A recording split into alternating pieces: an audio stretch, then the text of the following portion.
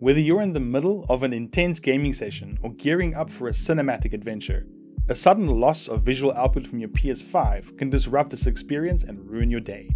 But don't worry, I've curated a comprehensive list of basic troubleshooting steps and advanced solutions to help you navigate through the potential causes behind the PS5 black screen issue. First, let's quickly cover why this issue happens.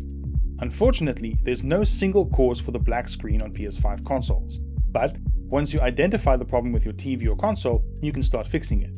Here are some common causes. The HDMI connection between the TV and the PS5 console is lost, often due to a loose or damaged cable, or the console displays games at a higher resolution than your TV supports. There can also be software issues on the PS5, such as outdated or incompatible firmware. Hardware issues with the console or the TV are also a problem, often due to physical damage. The PS5 can also get stuck in rest mode, which was a major issue at the start of the PS5 generation but can still happen. Now, let's look at how to fix these problems. First, check your TV or monitor. Before trying complicated fixes, make sure your TV or monitor is working properly. If the PS5 console displays a black screen but the sound is unaffected, the issue is likely with the TV or the monitor. Plug in another console or a computer to see if the display works. If your display works with other devices but not the PS5, then the problem is likely with the PS5. Next, check the HDMI connection. HDMI issues are a top reason for black screens. Unplug the HDMI cable from both the TV and console, then plug it back in firmly. Check the cable for breakpoints and physical damage. If the cable doesn't work with other devices, replace it. Also make sure that you have an HDMI cable rated for the resolution the PS5 is outputting. Try switching the cable to different HDMI ports on the TV to see if that resolves the issue.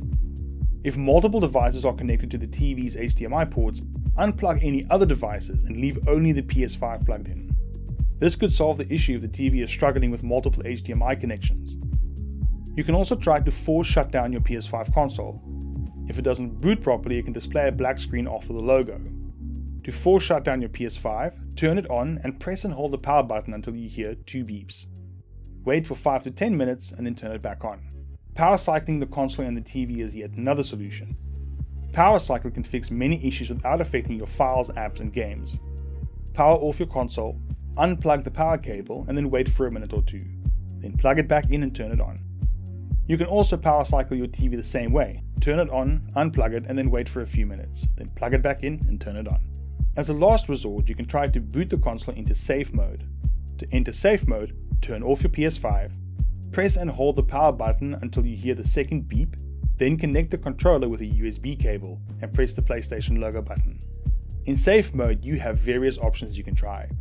First, restart the PS5 in safe mode. Then, try changing the PlayStation 5 output resolution. Restore the default settings if that doesn't work.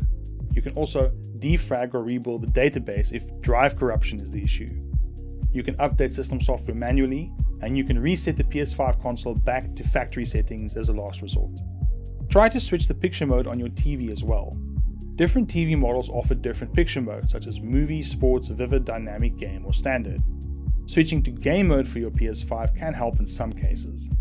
If none of these methods work, you'll have to contact Sony support. You might be dealing with a hardware issue, such as a faulty GPU. If you have a warranty, they'll fix this for free. But be patient as it might take several weeks to get your console back. Thanks for watching. I hope these steps help you fix the black screen issue on your PS5. Don't forget to like, subscribe and hit the bell icon for more tech tips and troubleshooting guides. See you next time.